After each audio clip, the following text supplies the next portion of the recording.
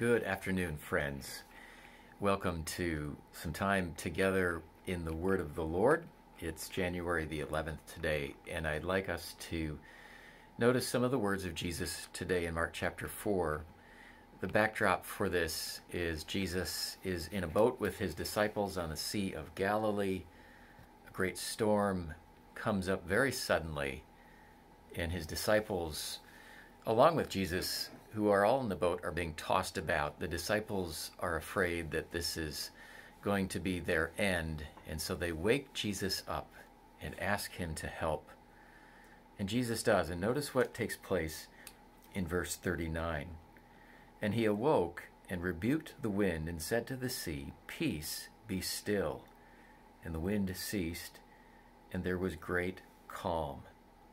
We see in a passage like this, on the surface here, very clearly, Jesus' authority, the authority he has over his creation, that he made all things, and therefore he is also able to still even nature itself, to quiet it when it gets excited and out of hand, you might say.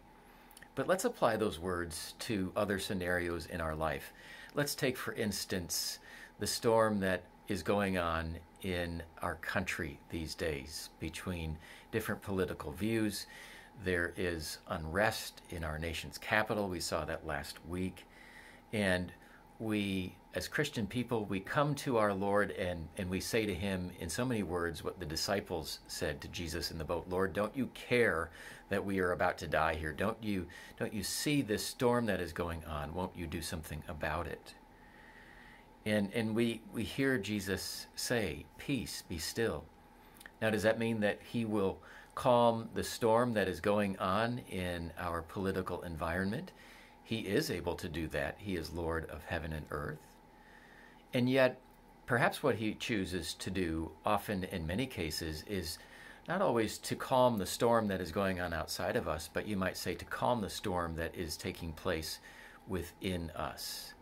That he is, in other words, able to bring peace to us in the midst of frightening and difficult times. And so I share this word with you today, encouraging you to believe that it is true, that when we have those weary and tiring days, those fearful times in life, that we can go to our Lord as his disciples did here in Mark 4, and we can say to him, "Lord, would you help us?" And he will.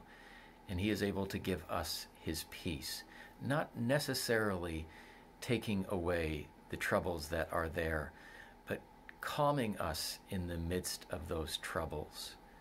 And he is able to do that because he is the Prince of Peace, and he has overcome the world and everything in it.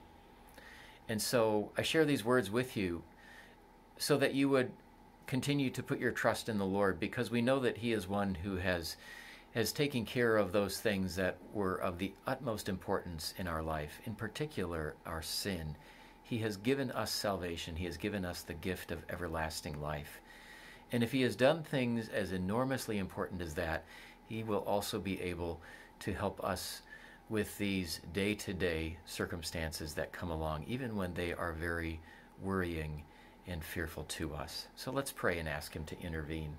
Lord, we pray that you do that here in our country in these days, even today, that you bring calm and peace. And we pray, Lord, that you would also do that in our hearts and in our lives this day as we face uncertain times. We thank you that you were able to provide us with this, and we ask it in Jesus' name. Amen. Take care, and God bless you, friends.